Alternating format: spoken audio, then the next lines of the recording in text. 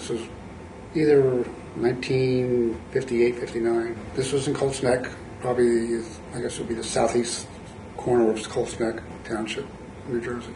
The time of day was probably 1, 2 o'clock in the afternoon. It was a summer day, pretty warm, clear, no weather obstructions or anything like that. I was about 8 or 9 years old. Myself and my younger brother were sitting on a swing set, which faced out over an open field, and on the far end of the field was a woods that backed up to the Earl ammunition dump, which is part of the Navy property. So it's all secluded and no traffic, no cars, no trucks, no houses or anything like that was around. And we were just sitting there swinging, and we looked across the way, across the field, and right against the woods, we saw the Jersey Devil looking at us. And we both kind of got scared. We got very scared, and we ran into the house. And maybe a couple hours later on, we double-checked to make sure that we were looking at the same spot, and we weren't confused with, maybe it's this tree stump or something like that. And no, it wasn't there. We both knew what we saw. We kept on trying to think, well, maybe it was just our imagination or something like that, or the summer heat, maybe it was like a mirage or something. But we went back to look and stare, like I said, at the same spot again, and we couldn't make out any like tree limbs or stumps or anything like that that would look like that. On that occasion, we probably just saw maybe the head, which did look like a horse's head, upper torso, which was hard leather-like, and I believe there was like small arms that were visible. And that was about it. We were just there staring at us kids, and we kind of realized what was going on, and like I said, we got scared and ran inside. How far of a distance was it from you? Maybe 400 feet. When you went back to look at it, did you notice any tracks on the ground or anything? Oh, we didn't go back to the woods at all. We were too scared to go that close then. Had you both been familiar with the stories of the Jersey Devil before this? Oh yeah, because we had older brothers that would tell campfire stories and stuff about it. Did they believe you? No. How tall do you think it was? Maybe 6 foot, 7 foot. What about the color? Just grayish, bland color, nothing remarkable about it. Could you tell if it was hairy or scaly or? It just looked like, from that distance, it would just look like smooth. So I wasn't close enough to see scales or anything like that.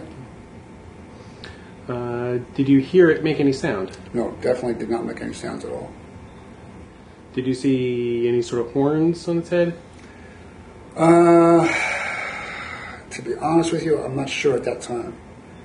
The second time, I can't really say if there was horns or not. I want to say yes, but I can't say 100%. Wings? On the second sighting, yes. That would have been around 1967.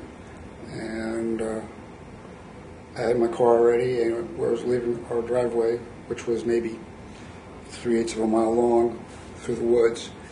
And as I was leaving the house, going around a sharp bend to the right, and as I came around the bend, there it was on the left-hand side of the road, or driveway. And I guess I startled it because it just turned and it ran into the woods. What did you see of it this time? I saw the whole body of it. I saw the front of it, the back. It did have wings in the back.